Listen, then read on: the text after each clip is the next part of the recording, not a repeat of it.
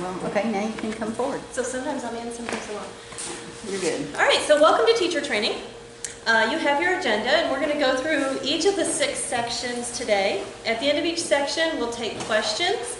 So please hold your questions to the end of the section. So I first want to start off by describing the hostess role, because every campus has a hostess, and the hostess is the most important person that you're going to interact with when you're on campus. The hostess's responsibility for facility maintenance. She's responsible for the setup. She's responsible for the teardown. She's responsible for all the cleanup that happens. She has an inventory of supplies to clean up things. If you have a mess, if you need a broom, anything, she can help you with all of that. She's also the liaison between the Tandem program and the church staff. So whether that's the pastor, whether that's the church secretary, your hostess serves as that liaison. She can help you with technology. Many of our classes involve online videos. Our microscopes now have cameras, things where you're going to need to interact with a computer and a projector.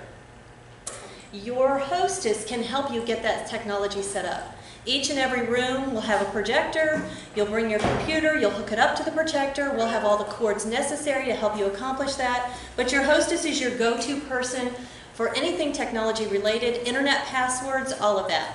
That comes from your hostess, and she'll probably have all that information printed out for you, at least your internet passwords, on your first day.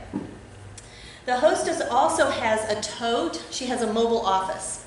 Okay, that tote is filled with things like staplers, markers, erasers, whiteboard markers, cleaning fluids, pencil sharpeners, you name it. She's got it in that tote. So if there's any kind of a supply you need, something you forgot, something you didn't realize you needed maybe for an experiment, or if your whiteboard markers just have run dry, that's who you go to. You go to your hostess, she'll provide that for you. She also has a printer on site.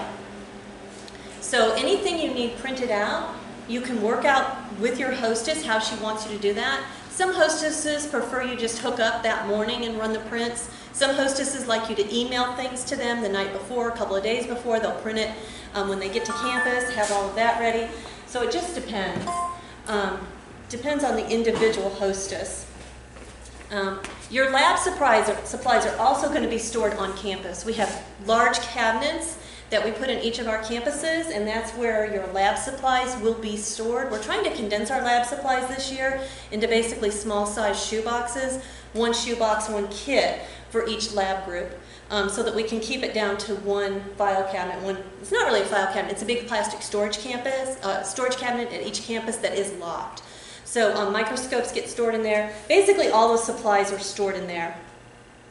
So your hostess will be sending you, if you don't already have it, her phone number, her email address, how she prefers to be contacted, all of that information. She'll be sending that to you. A couple of little notes about particularly the coming campus this year. Those of you who are going to be at the coming campus, we are moving to a different wing.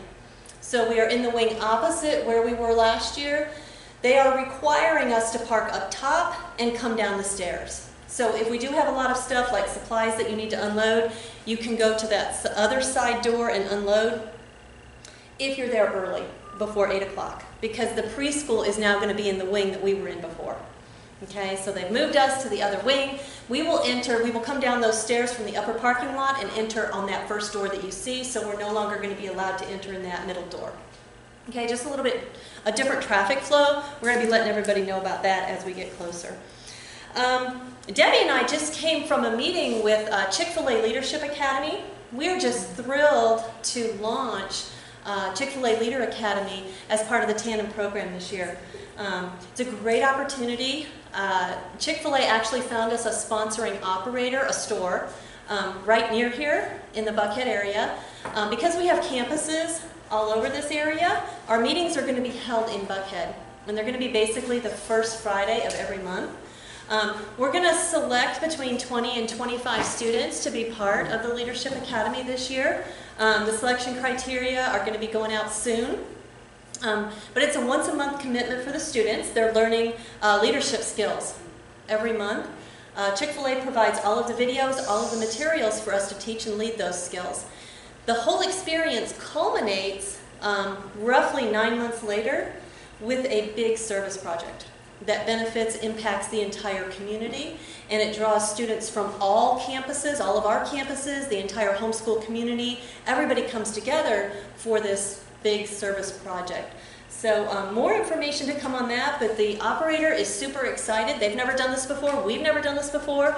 So it's a great opportunity. And the great thing is students who participate will be given half a credit in leadership and community service. So it's a great opportunity to put something on their transcript, some resume experience as well. And they'll get a diploma. From Chick-fil-A.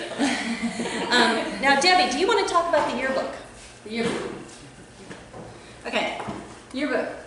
This particular yearbook, I've been doing it for 100 years. What we're going to do is we're going to be talking to the hostesses, because what we'd like to do is turn this yearbook into a tandem yearbook. And so one of the things I would love to see you do in your class, or we'll get hostesses to do it, is periodically take a picture. Take a picture of the kids doing an experiment, or designate somebody, or we'll get somebody in, so that we can build it by campus.